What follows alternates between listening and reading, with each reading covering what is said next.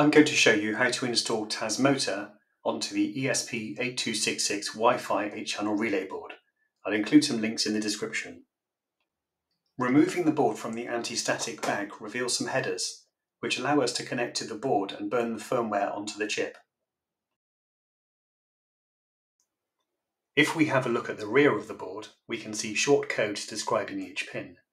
The only strip we're interested in is the one at the bottom, which includes 4 pins that we're going to connect to our serial port: ground, RX, TX and 5V.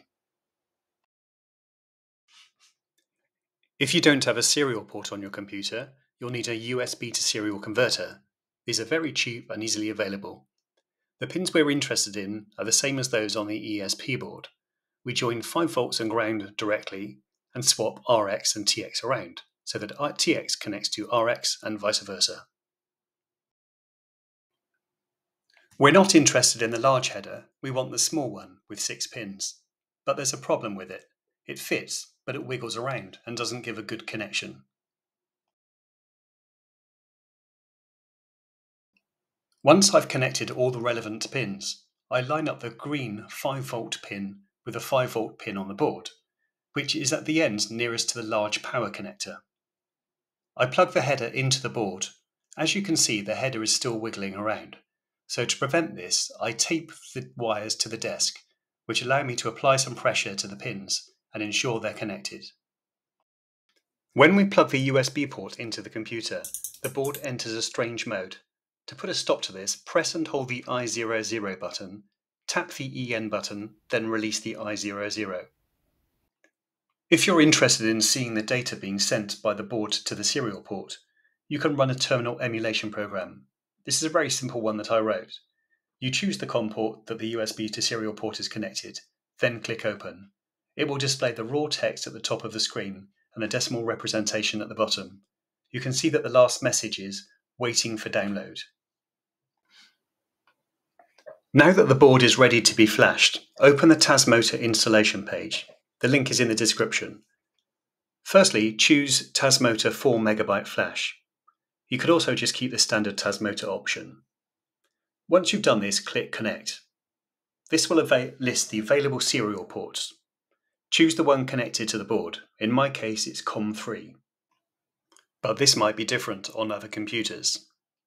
At this point, it will try to connect to the board. Confirm that you want to install Tasmota and that you're happy to erase the device. It will then start to flash. This will take a few minutes. Be careful not to knock the wires, as it could mess up the process. To save you sitting through 2 to 3 minutes of this, I have speeded up the video. After a few minutes, it will show that it's wrapping up, and then a message showing that the installation has completed. It has now installed Tasmota and is ready to be configured. Go to your Wi-Fi settings and connect to the network, which is prefixed with Tasmota. Once connected, it might automatically take you to a browser window. For some reason on mine it opens MSN, but you can navigate to the correct address, which is usually 192.168.4.1.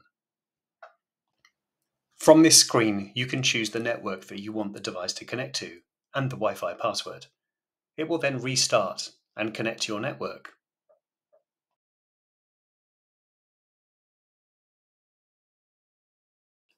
After a short period of time, it should show that a successful Wi-Fi connection has been made, and it will redirect to this page and allow you to configure the device type. You do this by clicking on the configuration option of the main menu. Then click Configure Other. In this screen, you should copy the template definition from the Tasmota page for this device. I've included a link in the description. Ensure that you also click the Activate option so that it applies this new template after it reboots. Once you save this new configuration, the device will reboot. And assuming everything went well, it should show you a screen with 8 buttons on it. I'm going to click buttons 1 and 2, and then 7 and 8. You can see on the relay that the relevant relays are switching and lighting up. Hopefully this video was useful. and it helped get your device flashed. If you have any questions, please put them in the comments and I'll try to answer them.